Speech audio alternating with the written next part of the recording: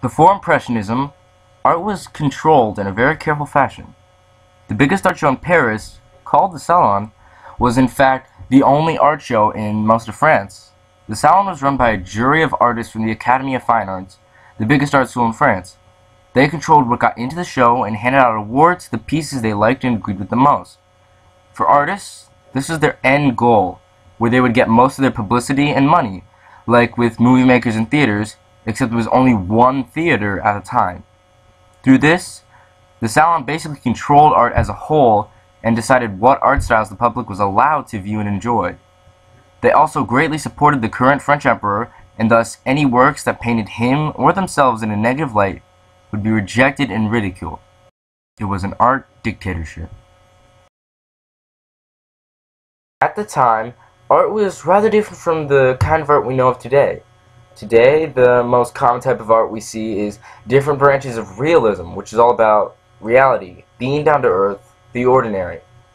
Back then, though, there was only one or two main styles: academic art and romanticism. They both involved the surreal, fiction, fantasy, and idealism. Instead of being down to earth, it was about being up in the clouds with perfect portrayals of wonderful times. It was all about escaping the cold, cruel reality in front of you. Impressionism resisted this and showed the things around them as they truly looked, with a rough look that was less bright and spoke back to the audience more directly. It took the idea of realism and used it to strike back at the Salon and the controlled political atmosphere of France at the time. One of the first big founders of Impressionism was a man by the name of Gustave Courbet. He was born in a small town in the country to a small middle-class family. When Courbet first started as an artist, he heard about realism, which was a minor salon art at the time that was accepted to some extent, but only in one form. Landscapes that portrayed nature, but not much else but pure, untamed wilderness. Although the Salon doesn't care much for the style, Courbet likes the look of it. He starts to combine the real look with the directness of flyers and posters, along with hidden political tensions and views that the rest of art tried to ignore and forget. This would be the foundations of Impressionism. From nearly the beginning of his career, Courbet resisted the art style that had become the norm that everyone used. One of his early works managed to get into the Salon, and it created quite a bit of an uproar because of how it portrayed a small group of commoners walking down a dirt path. The painting portrayed the commoners in a serious fashion, which sharply contrasted from the comical way that commoners would normally be portrayed in art if they were portrayed at all. Artists and upperclassmen found little with the painting they could relate to, and it is a prime example of how Impressionism at the time was a form of rebellion from the norm and the dictatorship of both the government and the Salon. The second big precursor to the Impressionist style is Edward Manet, and he adds further touches to it that separate it from its predecessors, such as realism, and gives it a unique look. As an artist, he was very much the opposite of Courbet, being a posh, high-class artist instead of a revolutionary middle-classman. At the time, the French government, starting with Napoleon III, started to use something called consumerism to distract the people from their suppressed lives and enjoy the pleasantries the government provided, such as art and theater, as well as other similar distractions. Manet saw how art had become a way to lie and satiate the people, and he wanted to change that.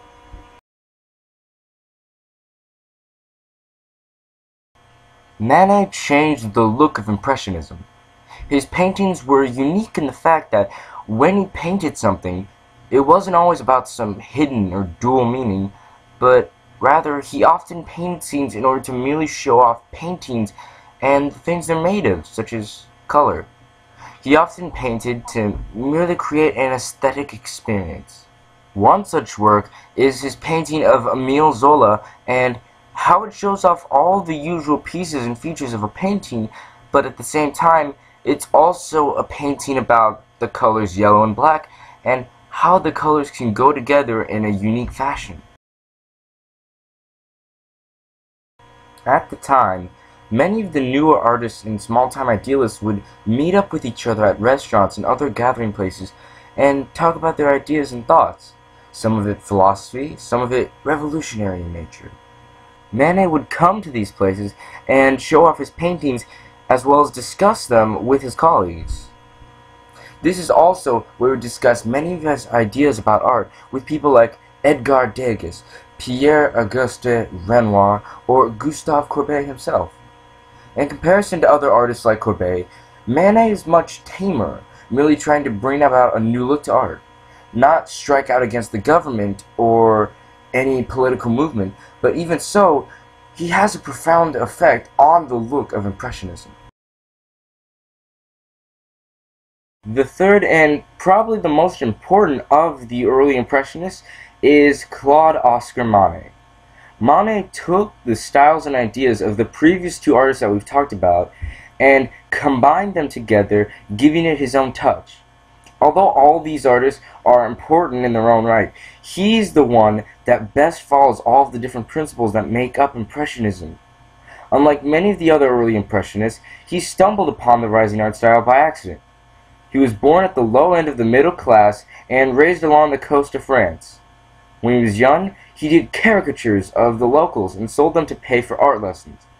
At one of these art lessons, he met Renoir, a fellow young artist who introduced him to many of the rising Impressionists like Manet and Courbet.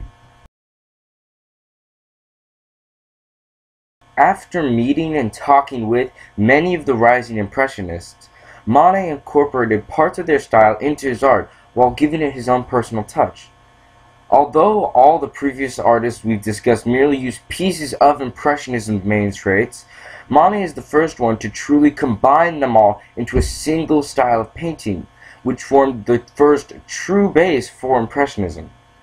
He took Courbet's love for the real world and outdoors, as well as Manet's style of creating visual experiences with color, and combined it with a touch of formalism, which is similar to Manet's style and how it focuses on creating art not to represent something else, but to create something pleasing to the eyes.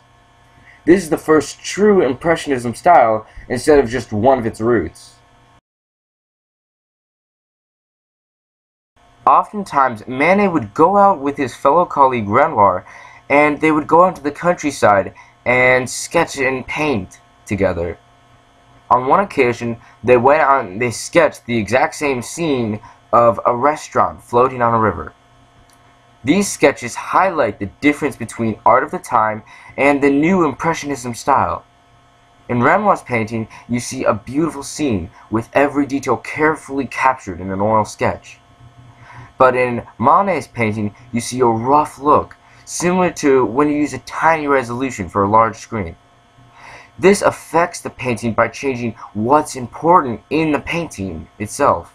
Instead of focusing on what the painting is all about and how it's portrayed, it instead focuses on the individual characteristics of the painting and comparing one brushstroke to another and how all of these different pieces and patterns come together to form one picture. After years of having to put up with the salon and their suppression of art, Manet and a few of his friends and colleagues finally decided that they weren't going to put up with it any longer. He gathers up a bunch of different artists like Renoir and Degas, and he decides to put together his own art group, the Anonymous Society of Artists, to rival the Academy of Fine Arts, who run the salon.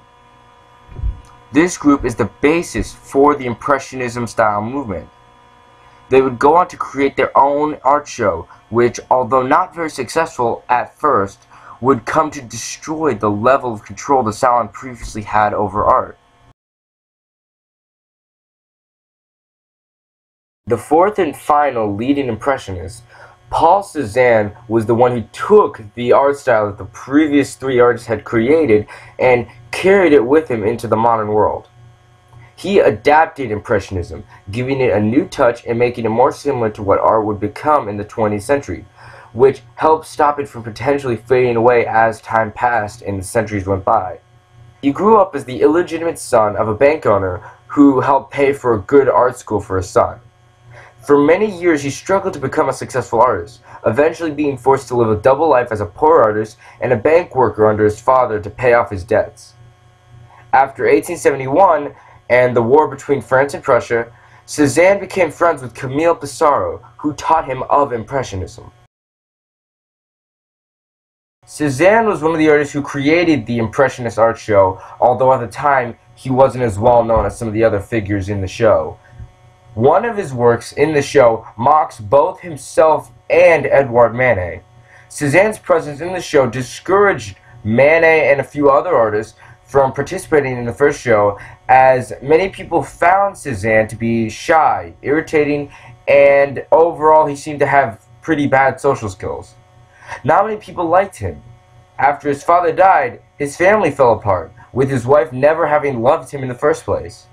During this time of personal instability, he developed a more modern form of Impressionism.